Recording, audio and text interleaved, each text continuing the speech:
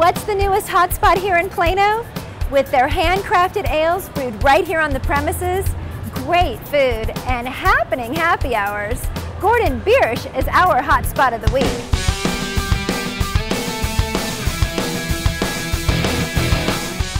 Well, first of all, at Gordon Biersch, it's really about the beer, and you're really not going to find fresher, cleaner, better tasting beer anywhere in town.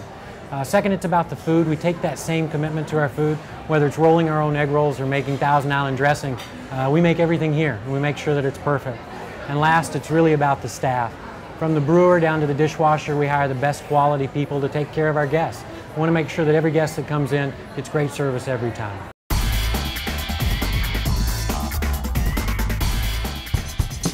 Wow, this is amazing. I'm here with Dave, head brewmaster at Gordon Biersch. Ultimately, we combine water and malt and actually make what's called a mash. After the mash is over, we'll actually extract the liquid, which is called sweet wort, and actually move it back into the kettle to boil, where it's dosed with the spice of beer, which are hops. A boil takes 60 to 90 minutes to actually sterilize the wort, and then we cool it very quickly and move it into the tanks behind us, which are fermenters. There, the tanks are actually dosed with yeast. The yeast goes out of a dormant state, becomes active, and actually starts to ferment the product. That sounds amazing.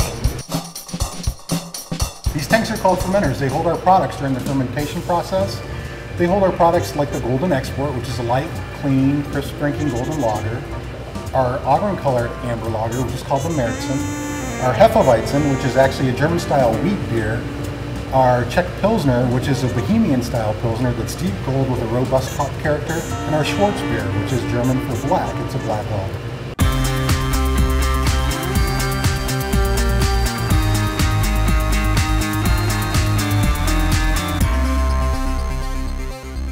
The menu here seems a little daunting because it's so large, but there really is just a wide variety of food on it. Everything from pastas and steaks and burgers. We have great burgers here, but it really offers just a huge array of food for the guests, and we're really proud of that. Well, the big money item is the Southwest egg rolls, and it's served with our jalapeno ranch dressing. It's a great item. One of my favorite items is the veggie pizza. It's a little different, it's very unique, and that's one of the reasons why I love it so much. The sauce is actually a sun-dried tomato pesto, and it's topped with Roma tomatoes and mushrooms and artichokes, and there's a fresh spinach salad on top, and that's what really sets it apart from other dishes. It's a really fun place to hang out at. The food is absolutely magnificent. The beer is wonderful. I love the blackened mahi wrap. It is amazing, it's fresh, it tastes very healthy, and of course you can't beat the garlic fries.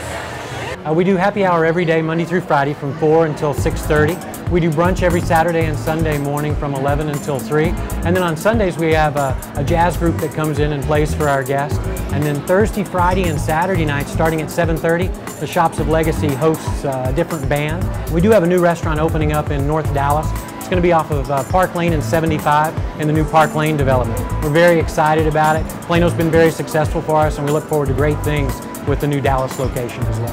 They have great happy hour specials. You can bring all of your friends. You can eat, drink, and have a great time. Well, that was so much fun. Great vibe, and the food is fantastic. We even got a beer education. Well, I'm off to find the next hotspot.